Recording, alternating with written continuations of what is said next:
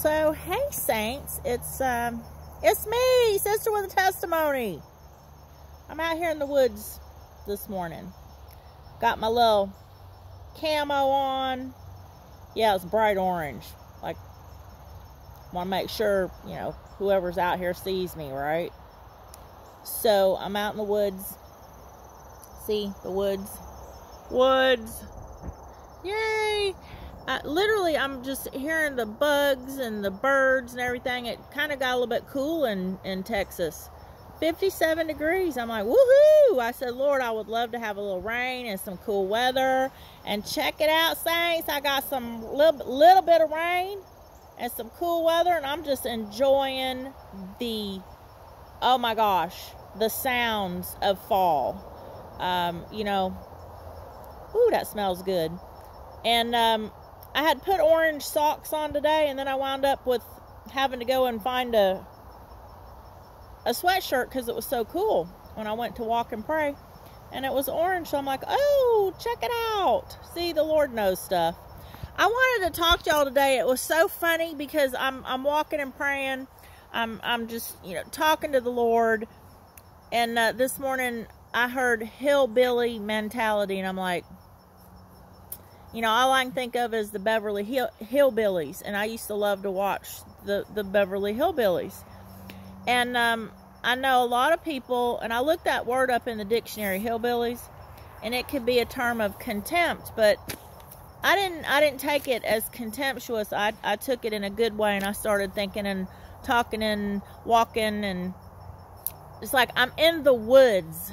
So check this out. This was the meaning of hillbillies or hillbilly, a person who lives in or comes from the mountains or the backwoods of the South, specifically, first day with my new lips, specifically Appalachia, sometimes a contemptuous term. And I'm like, I think hillbillies are awesome. I would consider myself a hillbilly at this point in my life because, first of all, I looked up backwoods. I want to say, okay, well, I understand what the mountains are, but what about the backwoods? Because you hear, oh, you know, you come from the backwoods. I'm like, yeah, I'm cool with that because I've always loved the woods. And we lived in a sparsely, very small town when I was little, and I grew up in the country out in the backwoods, and I'd go out and play in the woods.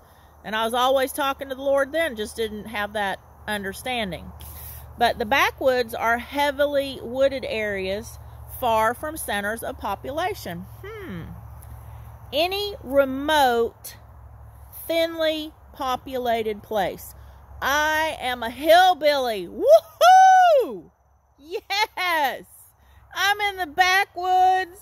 I'm loving life. It wouldn't be, the only thing that would make it any better is if I was the hillbilly in the backwoods in the mountains. But I'm not, so that's okay. I'm in a remote, thinly populated place because I've literally been separated from everybody and everything. And the Lord has shut people out of my life, away from me. He has told me it's a new season, move on. And there's people that cannot go with you to some of the places that you're going to go because they're either not ready, they won't get ready, they refuse to do their part, or they could never survive with the mentality that they have where you are going.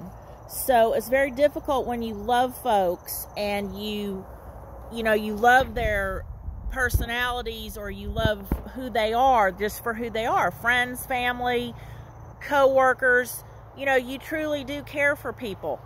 But when the Lord tells you to move on, you best be learning to move on. You can look at the hillbilly mentality two ways. You can look at it in a good way, or you can look at it in a bad way. So I choose to look at it in a good way because I know the Lord was speaking to me about a hillbilly mentality. So I started thinking on that, Saints, and this is what I came up with personally. You might have some different thoughts. Hillbillies are not worldly people. They don't care to be in the world. They don't care to visit the world. They don't care to be indoctrinated or brainwashed by the world, and they stay away from folk. You know, they go to town once a month and stock up, or once every 3 months and stock up and go home and stay there. They're simplistic people. They're simple people, and I don't mean simple-minded, I mean simplistic lifestyles. They're down-to-earth people. They're fiercely protective of what is theirs and their property and their possessions. They are fiercely protective of their belief system.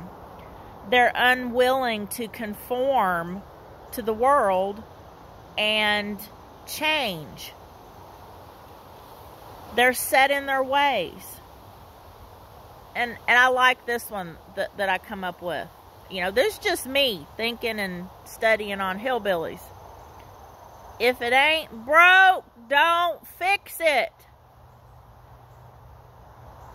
And I'm going to add this to it. If it is broken, you can't fix it. Only Jesus, Yahushua HaMashiach, can fix it. So check it out. I was like, okay, Lord, well, give me some more on hillbilly mentality before I, say anything, because you don't want people to get offended. But, they're going to get offended anyhow. So get over it, move on. And if you're a hillbilly, you won't be conforming to the world. Just be a hillbilly, okay? Run for the hills, Forrest, because they coming. Colossians chapter 3, verse 13. You must put up with each other. If you have a reason to blame someone, you must do them a favor just as the Anointed One did favors for you.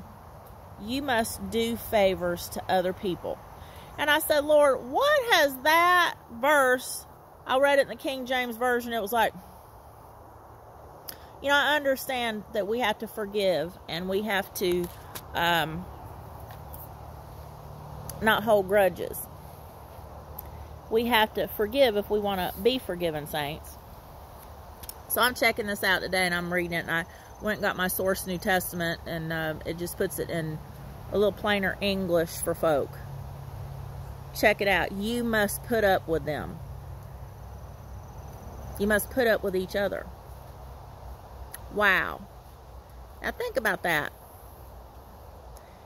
You can pick your nose, you can pick your seat, you can pick a whole lot of things in life, but you cannot pick your family, okay?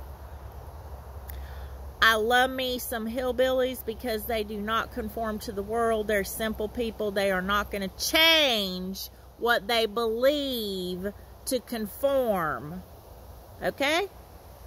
They're going to protect what they believe to know to be the truth. Folks can look down their nose at hillbillies. They look down, they're not very intelligent people. They're probably a whole lot more intelligent than we ever give them any credit for. They just weren't educated in man's ways. Yeah. See, they simple folk. Yeah. So, you can't pick your family, saints.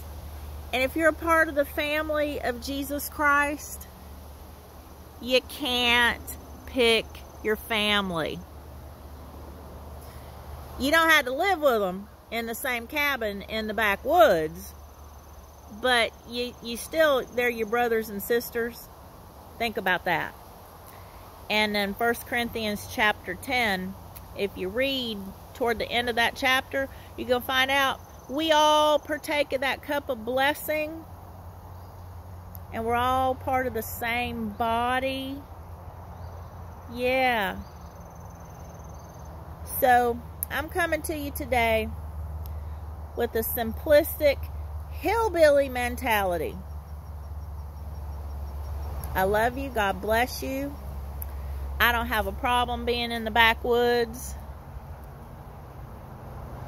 It's quiet, it's peaceful. I'm listening to the bugs, listening to the birds.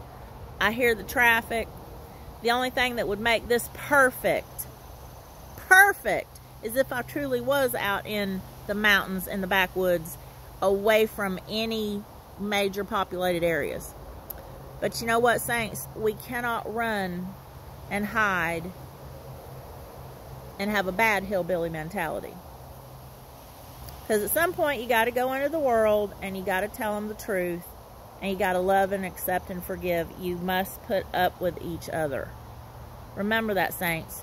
We are in this race to finish it, not to be the only winner. Okay, we need to help each other to finish the race. Real tree.